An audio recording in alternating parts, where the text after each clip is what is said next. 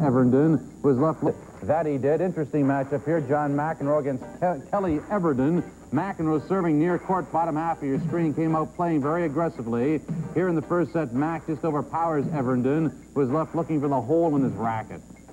But of course, no match would be complete without Mac visiting the umpire's chair. And that's what happens here. Look, no chalk blue because it's paint, but he's mighty upset about all of this. And the umpire says, give it a rest, pal. Come on, you're on Sportsline. Let's have some good